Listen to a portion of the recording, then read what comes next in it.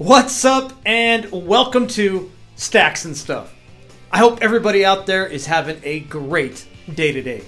I first would like to start things off by thanking each and every one of you for stopping by and watching. And if you happen to be new to my channel and you like what you see, consider hitting that red subscribe button down there. I'm going to be making a lot more videos, and I always love to have new people along for the ride. So today we're going to be talking about the Mannlicher Model 1895 straight pull bolt action rifle. First, a little background. The Mannlicher Model 1895 infantry repeating rifle is a straight pull bolt action rifle. It was designed by a Ferdinand Ritter von Mannlicher. He used a refined version of his revolutionary straight pull action bolt, just like that was in the Mannlicher Model 1890 carbine.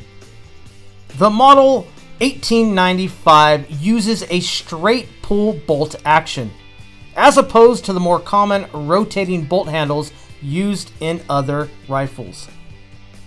And as you can see, instead of going up and back, it is a straight back and forward motion. The M95 was originally chambered to fire the 8x50mm Mannlicher cartridge. Between the world wars, both Austria and Hungary converted the majority of their rifles to fire the more powerful 8x56mm round. The Mannlicher 1895 was produced between 1896 and 1920. These rifles were used by the Austro-Hungarian army. They were used all through World War I and continued to see service in Austria, Hungary, and a few other countries post-war. Alright, so let's focus on this particular rifle right here. Now, a lot of these rifles did get moved around. They went from Austria to Czechoslovakia, and then they ended up in Bulgaria. And such is the case with this rifle.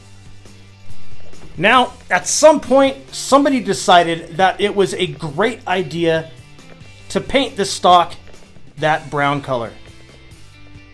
And that is a shame. A lot of these rifles were built with a walnut stock. And walnut being a beautiful, beautiful wood with a nice grain pattern, these rifles looked awesome with the walnut. But yeah, they decided to paint it this brown color. And that definitely will take away from its authenticity and devalue it in a collectible sense. But besides that, this gun is in immaculate condition. I'm not even sure if this seen any action. But we're going to go ahead and take a look at a lot of these markings, these proof marks and stamps. And that's going to give us a good idea of where this gun has been and where it ended up. So let's go ahead, reposition that camera, and get a closer look. Alright, we'll start off right here. So we got stamped in Steyr M95. Well, the Steyr lets us know that this rifle was produced by a company called OEWG, located in Steyr, Austria. Now, OEWG produced these rifles from 1896 to 1918. So that gives us a window on when this rifle was made. But there are some other markings here that can narrow down that window, and we'll take a look at those in just a sec. And then we've got M95, indicating model 1895. Alright, well, let's go ahead and take a look at those other markings that can narrow down the window on when this thing was produced. Okay, now let's focus on the barrel. We got some markings here and here, and we'll get into the S in just a minute. But let's focus on these markings. Can't really make out what's here. This is definitely the Austrian Eagle Crest. And then we've got the number 17. Now, upon accepting these into the Austro-Hungarian army, they would stamp these with an acceptance date. And that is exactly what this is. It was accepted into service 1917. The full acceptance stamps should read WN with the Eagle Crest and then the date that it was accepted into service.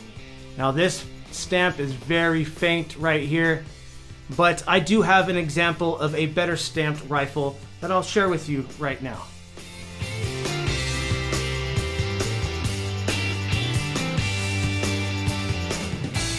Now, let's take a look at the right side of the rifle, right where the receiver and barrel meet. We've got quite a few markings here. Now this here is the Austrian Eagle Crest proof mark, and this here is a lightly stamped Austrian Eagle Crest proof mark. Now right here is the acceptance mark for Czechoslovakia, the Czech Lion. In 1918, World War I came to an end, and Czechoslovakia was formed shortly after that. And in turn, they received a lot of these rifles from 1919 to 1922.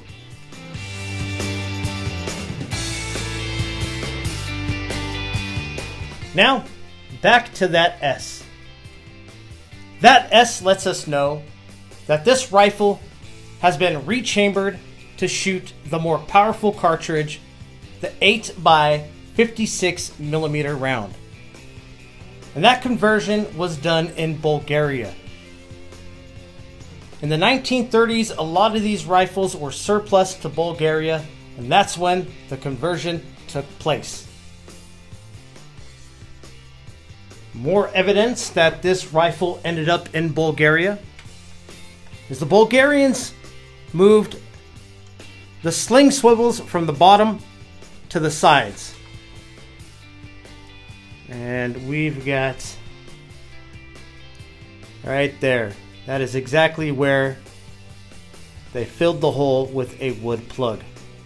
And they also like to stamp their bolts with the serial number matching the barrel and receiver. Let's get a better look here.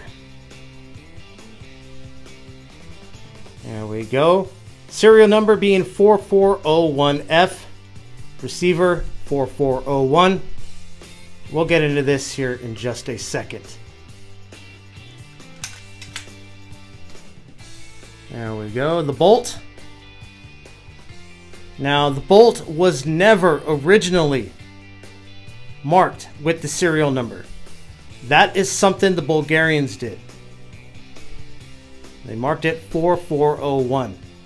Now these bolts would often get switched out with other bolts, and I think they did that to help prevent that. Now the K here, that is a stamp from Steyr. Steyr like to stamp all their parts with Ks.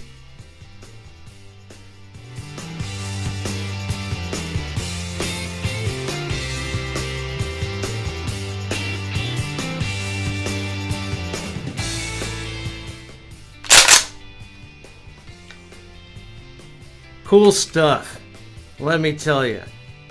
Now, we'll never know exactly when this rifle was made, but we do know it was made sometime before 1917. In excellent condition.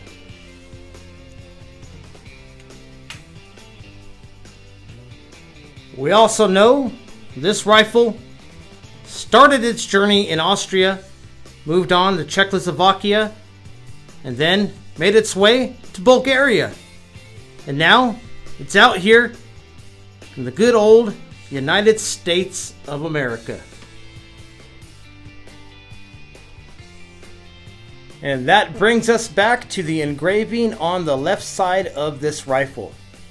Now this rifle was imported into the United States by Century Arms International out of Georgia, Vermont.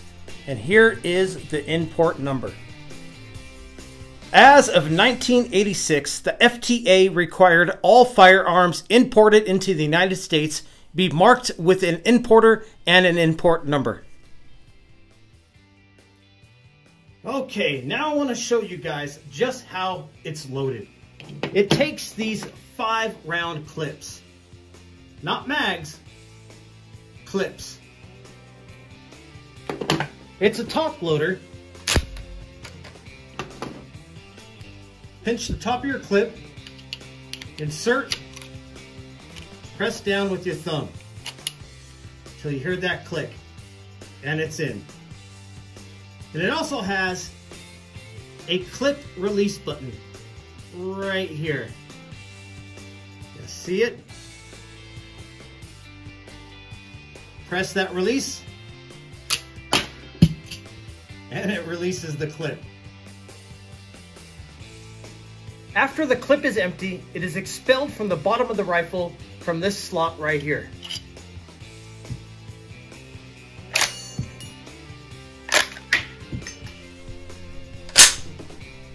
There it is. The Mannlicher Model 1895, made by Steyr. A very interesting rifle and a weapon of World War I. Welp, that's all I got for you guys today. But I would like to once again thank each and every one of you for stopping by and watching. And like I said before, if you happen to be new to my channel and you like what you see, consider hitting that red subscribe button down there. I'm going to be making a lot more videos, and I always love to have new people along for the ride. Alright guys, until next time, take care.